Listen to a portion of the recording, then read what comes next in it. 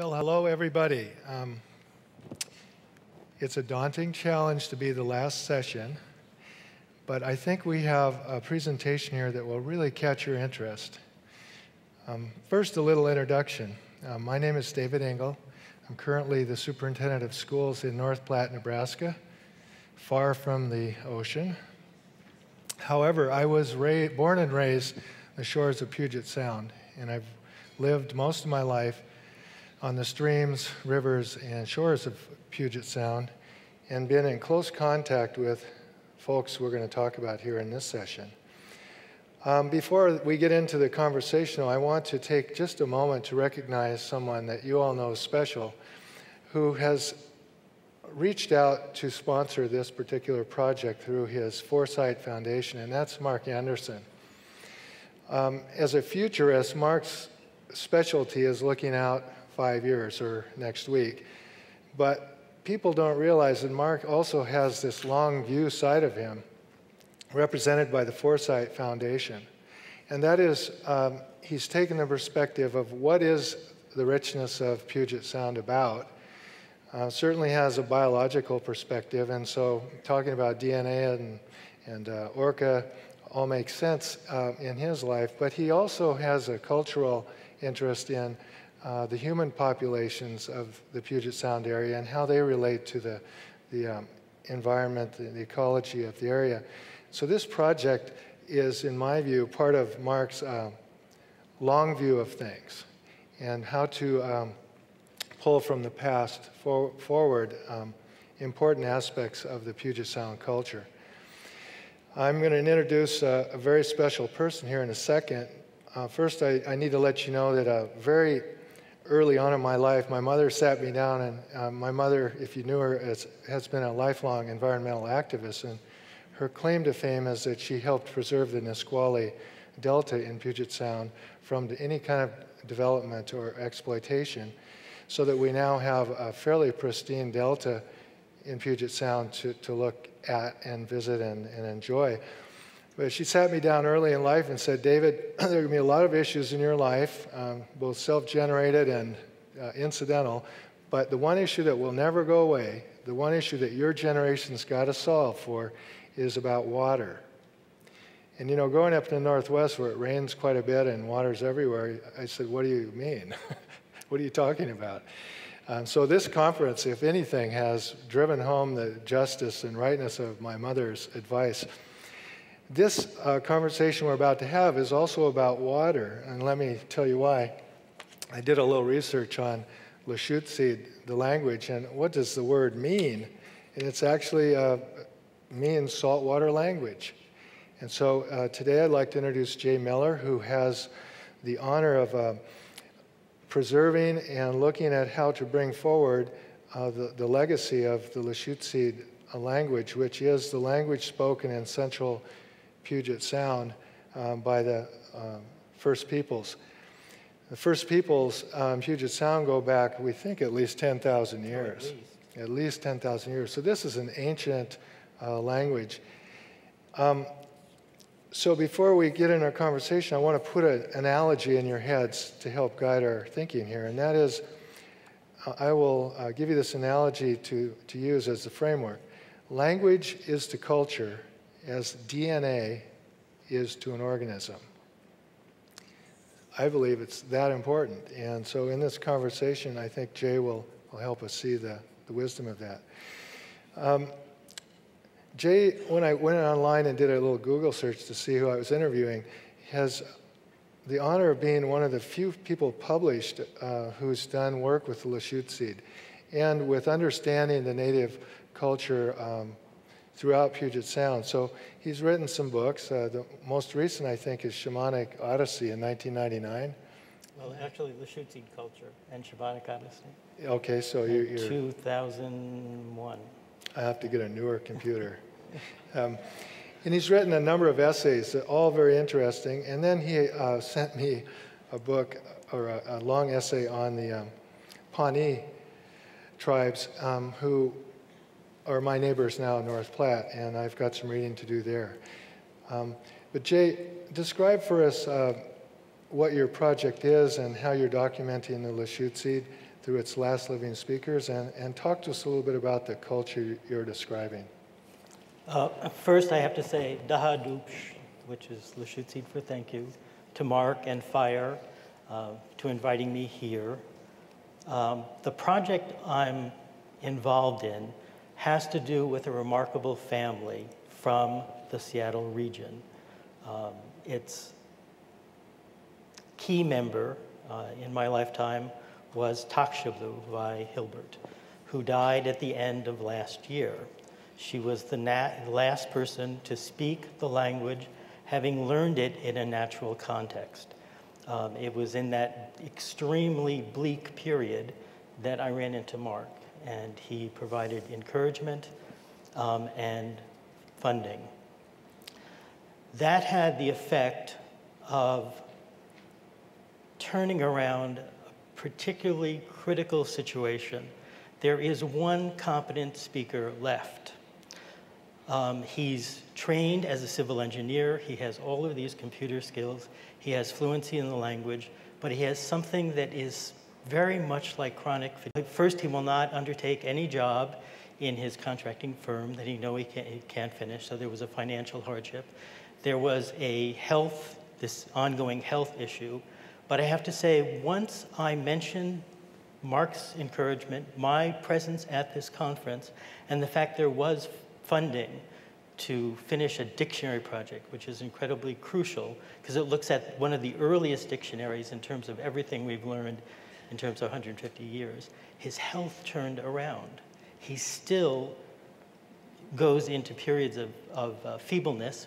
He still has migraines, but he is actually working, and that is due to the encouragement that Mark and the Andersons and FiRe has already given to this project. In order to give you a context, because in the Seattle area, as throughout North America, Native people tend to be invisible. In many cases, that's fine with them because it helps keep their traditions going. It keeps down the level of trauma, which is ongoing. But through this all, we have the inspiration of Takshablu. So if I can run through a couple, just 5 images to give you the context. All right, this is Puget Sound. The big map is the locations of all the rivers and the major features in the area. In Lushootseed, all of these names still exist. Native people still use them even if they don't speak the language because they're the tribal names. Every tribe, every river was a dialect. People were able to pick up details of that dialect information in the 1920s and 30s. There's a manuscript, in fact, of place names in the Smithsonian, which Vi and I and Zeke, the last really competent speaker, have worked on over the years. On the top is a billboard that you'll find all over Puget Sound talking about resurrecting the endangered situation of Puget Sound with all of the concerned groups and their logos represented. The problem with Lushootseed research is we fall between the cracks. We're not affiliated with any single tribal organization. That was Vi's decision in the very beginning because immediately things get very political and territorial.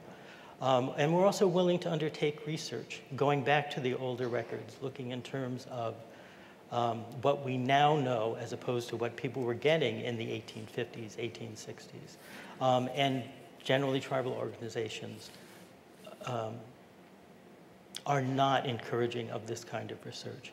We're also willing to talk about religious issues in a guarded, sometimes I call them shy fashion, which also prohibits us from applying to certain tribal organizations for funding because that kind of information is regarded as sensitive and is not supposed to be shared with the wider world.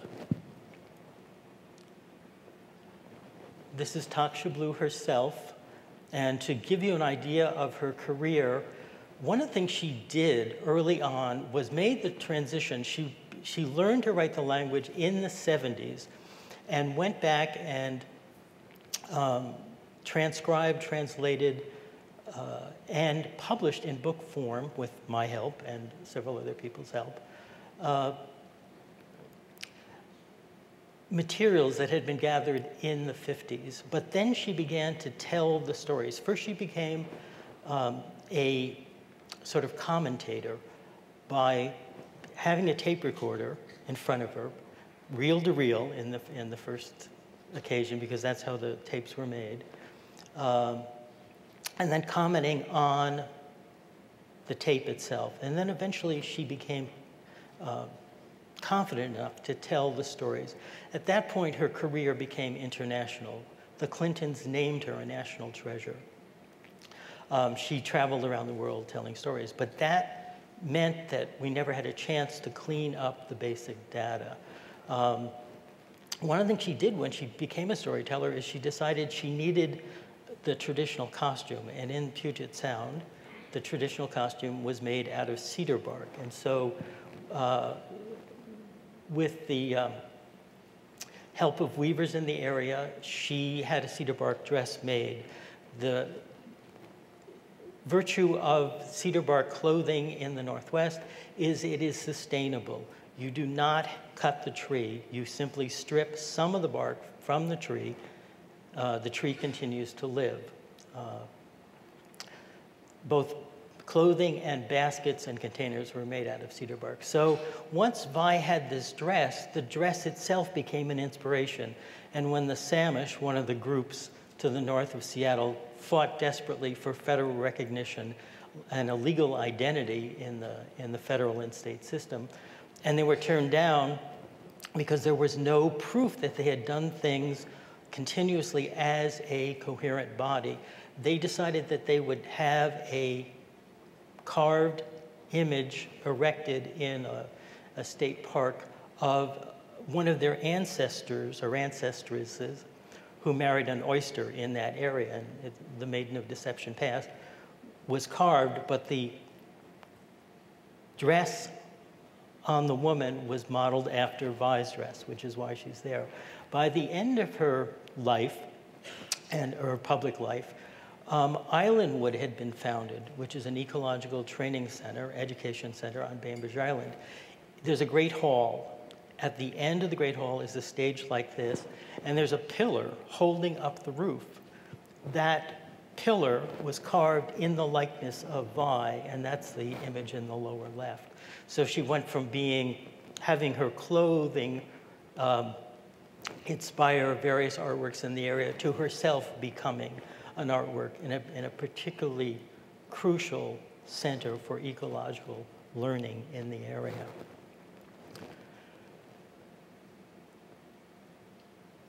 She was more and more involved in the public arena. The Welsh National TV did a video of her life, a CD of her life. I have copies here, not many, but anyone who wants one, just ask me and I'll gladly give you one. As I said, she became a national treasure, and then she had always had the idea of taking Chief Seattle's power song and a healing song from a shaman in the north area and having a symphony composed. Well, somebody took that idea and in fact wrote a symphony, and it was performed by the Seattle Symphony.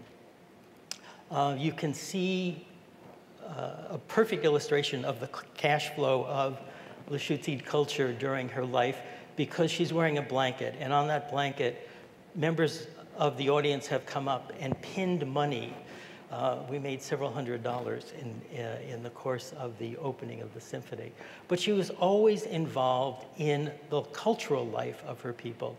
She was the one person who would speak in the language at namings, at winter ceremonials.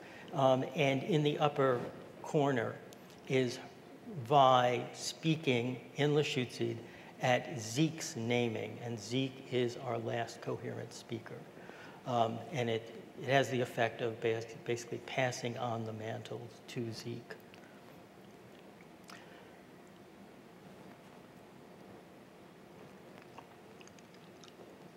Vive built on family traditions. Kwakoltsa was her Aunt Susie. This is the woman who, in the 1950s, well, before her whole life, she had all of the traditions of her people on the Skagit River poured into her head. Every night in her old age, after she was blind, she would tell herself a different story so she would keep them alive. One day in 1951, a local music teacher from Seattle showed up with a tape recorder. He had an interest in native language and music. The family did not have electricity. So he went back a week later, and her children had installed electricity in the house. As a result of that, we have a massive body of information, which Vi and I and other people's, I translated a lot of it and produced a 400 and some odd page book. But we haven't yet to do all of it. And at one point, we actually tried to work with various voice recognition equipment, Dragon Speak and whatnot, but by that point, Vi was blind, and she couldn't read the basic paragraphs and whatnot into the material. Voice recognition help is something we really, really need. Later on, when Vi was writing the material, she got an IBM Selectric typewriter, and because more and more Salish linguists were transferring to typewriters, there was a special company in Honolulu that made a Selectric ball, one of those twisting balls with the Lushootseed, well, actually Salish characters on it. So Vi bought that. And then when it was decided that Lushootseed needed to be on computer, she called Boeing, where she had worked during the war. And Boeing recommended these computers called Terax, which enabled you to create characters so that we could actually simulate the characters for Lushootseed, but they're incredibly difficult to work with. And then once PCs and laptops came in, then we've all shifted to that. And there's an international community of fonts that we use for the material. So we have, looking to the past, we have all of this material from Aunt Susie, Ruth Seaholm Shelton, which needs to be cleaned up.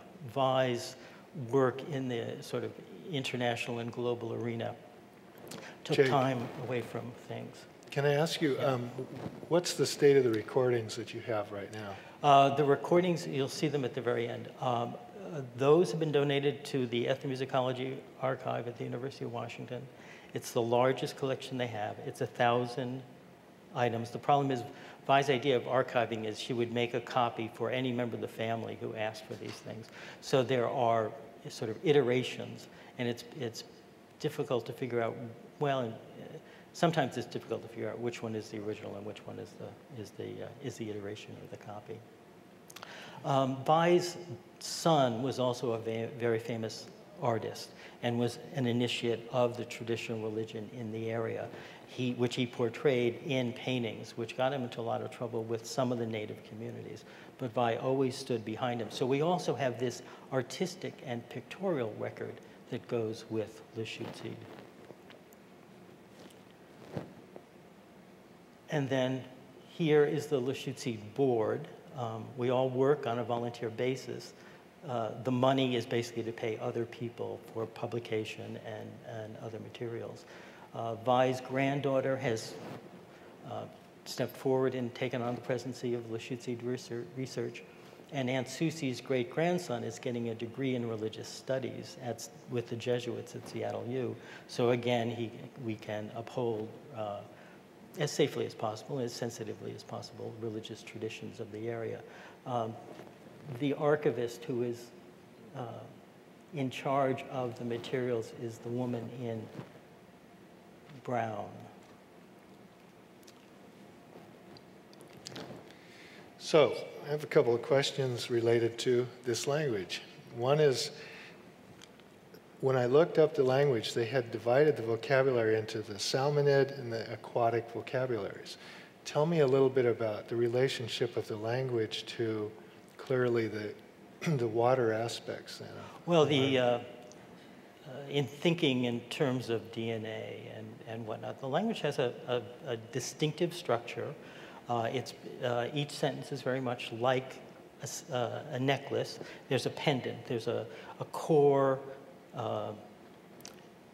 essential element which is modified at the front and at the back. Lushootseed. Lesh specifically refers to the salt waters of Puget Sound. Utseed means language, speech. It also means path or trail. The word that I really wanted to convey to people here is actually not a water word, but the word for land itself, swatuchtid. And the core, the essence, the pendant of that word is tuch, which means to take care of. So when you live in a world that takes care of you and you take care of it, you are in a symbiotic relationship. Everything you do affects what happens to the world around you. And it is true, I keep saying that Vi grew up on the land and on the water. Her father carved canoes. And it's the water element that people have now embraced as the expression of the culture. Everybody has canoe families. Every tribal group, every intertribal group, for the past several years, has gathered in a flotilla in August. This year they're coming to Suquamish. 2 years ago they went to Lummi. Last year they went to Cowichan. And often people from the Pacific in outriggers will come and join the flotillas when they come in. In my research, there was an interesting claim that the salmon was being punished for something, and it had to go up and down the river. Does that? No, it doesn't ring true. Doesn't ring true? No. In fact, Aunt Susie has a wonderful story about how sockeye got to Baker River. Okay. No, in fact, I mean, salmon are a fellow species who live beyond the horizon, and they get in their canoes, and as they come through the horizon line, their canoes tip over, and at that point they become salmon, and have to be, every salmon to this day is ritually welcomed as an honored guest in the community. What part can technology play in helping preserve and move forward a language as you described it, a moribund language, or a language that's described as a sleeping language? Yeah. Well, at this point, there are classes, there are teaching programs on many of the reservations, but I have to say they're all flawed in one way or another, because every person speaking the language all spoke English first. And so all of Lushootseed now is filtered through English with this one remarkable exception. So our goal is to save and share and clean up the data as it exists. There are other projects. There was a film that is in process that has to do with Vi's composition of the symphony and its expression as a way of healing the world after 9/11. But I'm concerned with what we call the lifelines, the books, the tapes, the materials that are the basis, the foundation for everything else. Okay. Can you help connect the Lushootseed then with a larger family of languages, sometimes referred to as Salishan? Salish languages. These are languages absolutely unique to the Northwest. They don't exist. They're not easily connected with other languages in North America. In the case of Pawnee in Nebraska, we know it's part of the Caddoan family. And so there's a whole series of changes rung in the grammar as you move from Arikara to Wichita through Pawnee. But Salish is self-contained. That's the remarkable thing about it. It occurs only in the Northwest. It has a group of dedicated scholars, but Vi was always adamant that her language would be the best documented language in North America and certainly within Salish. And she really achieved that beyond wildest imaginations, in part because we do have 150 years of documentations and 50 years of recordings. Is that related to the fact that the kind of the urban metropolises of the Puget Sound area happen to be Lushootseed? Yeah, certainly the southern Lushootseed, the southern dialect, suffered the first major hit through epidemics. The fur trade post of Fort Nisqually was built there. Olympia was built there. Tacoma was built there. Then Seattle began the hit on northern Lushootseed. But the people up in the Skagit were among the last to be occupied. And that's because that corridor had been saved for a railroad right of way. And so it was settled much later, and that's where FiRe came from. So it's not surprising the language survived there longer. How many speakers are left, native speakers of the Salish language? Because of this, the exhibit at Seattle Art Museum, FiRe named it Sabadib, the gift, or the giving. They're probably less than 1,000 for all the Salish languages. But Salish, like Kumeyaay and Ipe, the language here, if you straddle an international border, the language generally tends to survive a little better. Many of the speakers from here in the San Diego area moved into Mexico, where the language seems to be in better shape. And the same thing in the Salish area. Those people who live in Canada have much better support and encouragement for their language because Canada is officially multilingual. So after the money goes to French and to heritage languages, it goes to native languages. So there's an active program in Canada for the preservation of the language and the encouragement of the language. But technology is eroding, and English is coming to the fore. Jay, we have about a minute and a half left here. I'd like to give people in the audience a chance to ask you some questions. So let's have the lights up and see if anybody has a question.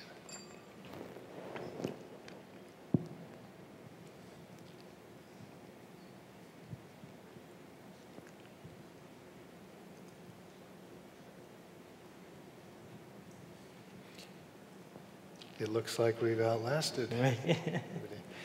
Well, I would certainly like to thank you for making the effort to be here. This is, for me, an important conversation just to get started, and I expect to follow up and learn more about what you're doing and support your efforts. So thank you for what you've done for this language, and keep up the good work. Thank you.